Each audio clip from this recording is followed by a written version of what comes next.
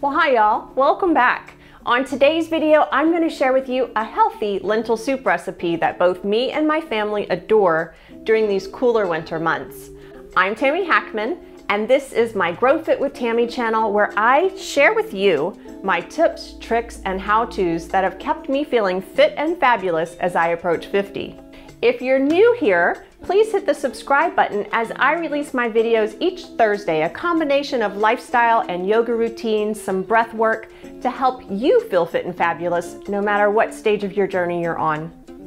All right, let's get cooking. This lentil soup will be ready for you in no time at all.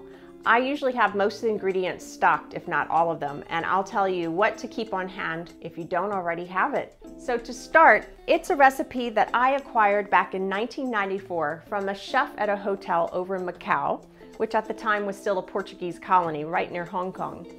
This recipe had so few ingredients, I couldn't believe all the flavor that came from it, but that's the way it often is. The simple, healthful, good ingredients, and you've got a good recipe.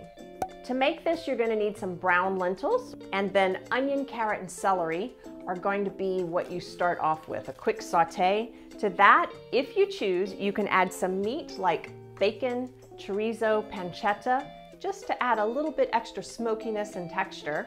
I don't put much at all, just a bit to flavor it. And then you're going to need some beef stock. If you don't have that on hand, I throw in vegetable or chicken, and no one notices the difference, but it's a subtle complexity to it. And then from there, it's salt, pepper, and some potatoes near the end, which you grate in just to thicken it up a bit.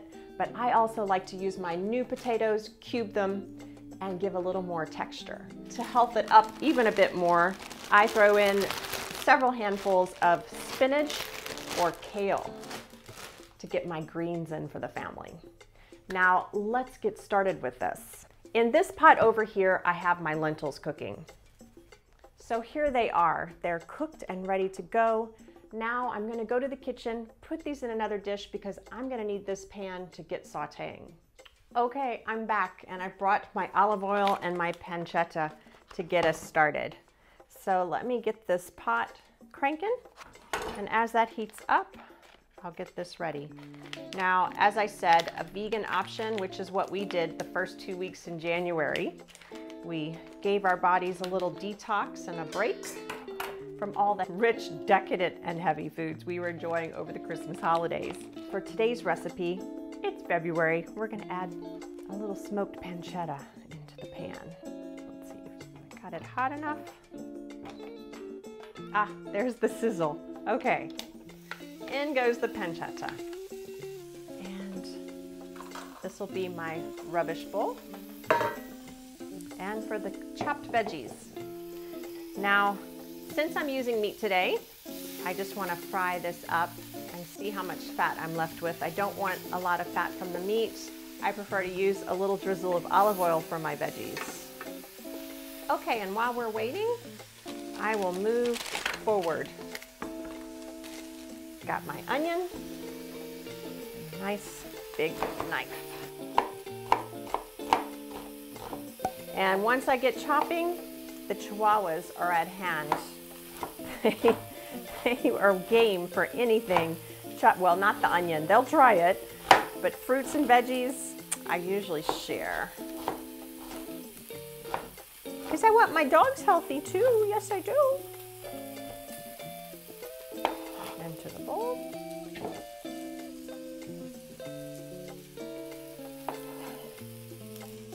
Check my meat here.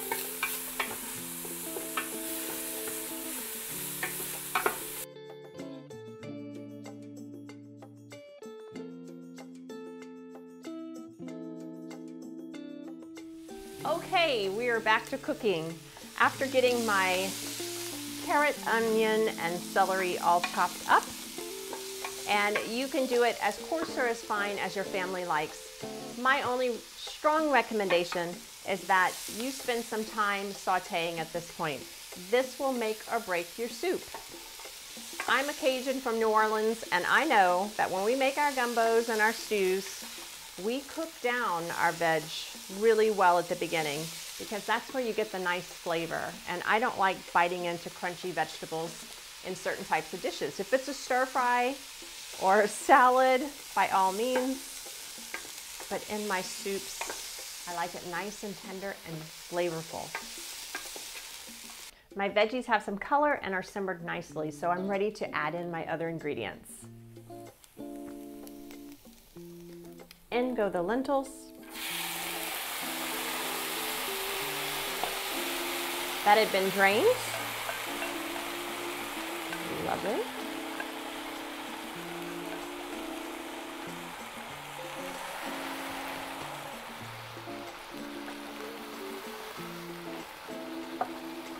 Smells delish. And now I can add my potatoes. This is only going to take about 20 to 30 minutes now. And I'll put in the meat and my broth. There was no beef broth at our store, so today it's chicken. Sometimes it's chicken-free chicken broth, which means it's veggie broth. Today it's chicken.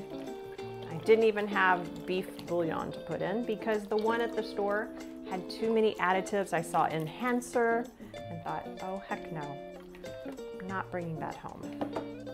I think I'll add another carton because this liquid will cook out. And I used an entire package of dried lentils for today's recipe. To this, I'm going to add my salt, pink Himalayan sea salt, about half a teaspoon to a teaspoon. I'm not sure how salty my broth is going to be, so I'll taste it just before it's done. But I know these potatoes will soak up flavor. A lot of black pepper. Don't use your pepper grinder when your dish is steaming really well because it'll get coagulated. I'm trying to catch it before I get it up to the boil. There we are.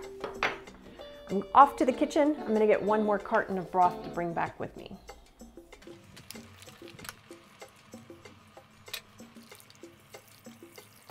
As you may have noticed, this recipe is not about precision.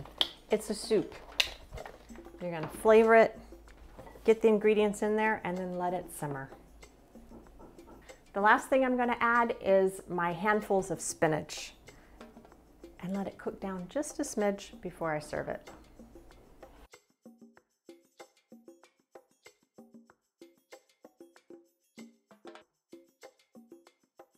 Look, I know it can be a challenge planning your meals. That's why I wanted to start bringing you a few recipes. And if you'd like, join my Facebook page, GroFit with Tammy. I'd be happy to have you join the family, join the group. We will share recipes, ideas, tips, and tricks that we've tried and tested and know that they're good. I want you to have the community and the support that you need to become your fittest, healthiest self. Well, that's all I've got for you today. Lentil soup, healthy and delicious.